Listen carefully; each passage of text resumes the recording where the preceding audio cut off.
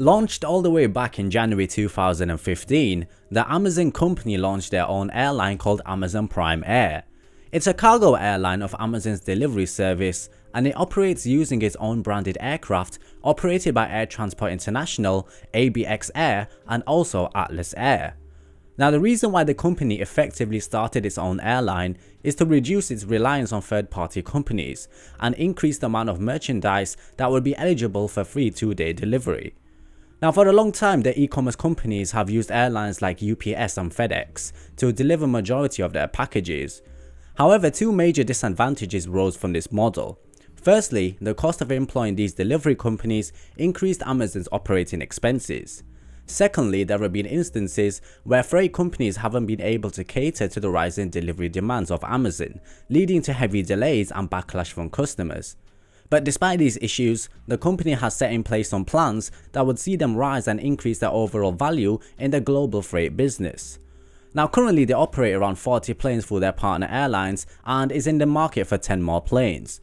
But they're planning to launch a $1.5 billion cargo center at Cincinnati Airport. This expansion will support more than 100 planes, and they're targeting to start operations in the beginning of 2020. But this is only the tip of the iceberg because they have so much more planned.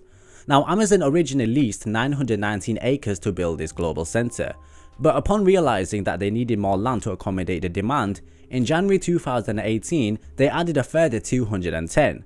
Now, to put that into perspective, that's around 4 kilometers from tip to tip.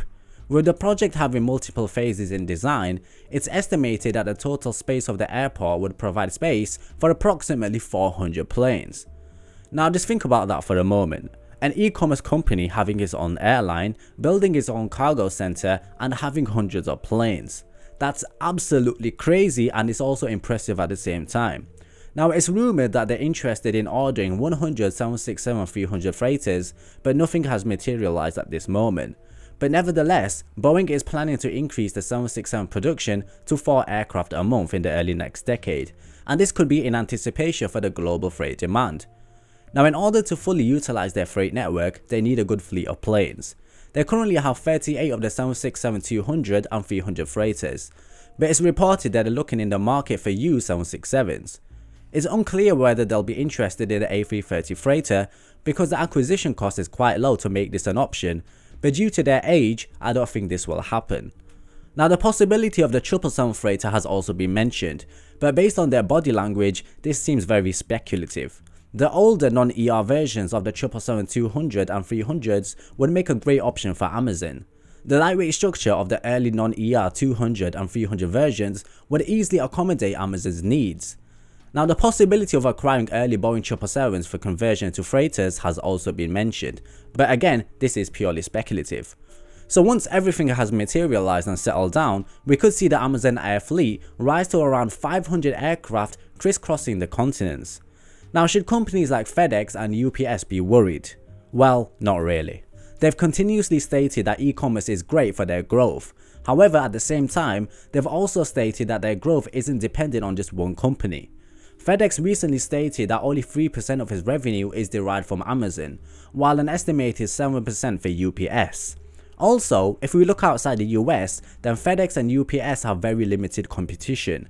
If you look at the growth of e-commerce and limited competition, then they're able to offset any impact from Amazon Air. Now, while Amazon is ready to ramp up its investment in its air cargo services, it's likely it won't be able to make much of an impact in the immediate future. So captains, that's an overview of Amazon Prime Air, Fedex and UPS, and also their position within the cargo business. Now, I'm curious to hear what you guys have to say. Do you agree with me with what's been said, or do you think they have the possibility to even rival UPS and Fedex? Let me know what you think in the comments below. Thank you so much for watching, guys. Like and subscribe, and I'll check you very soon.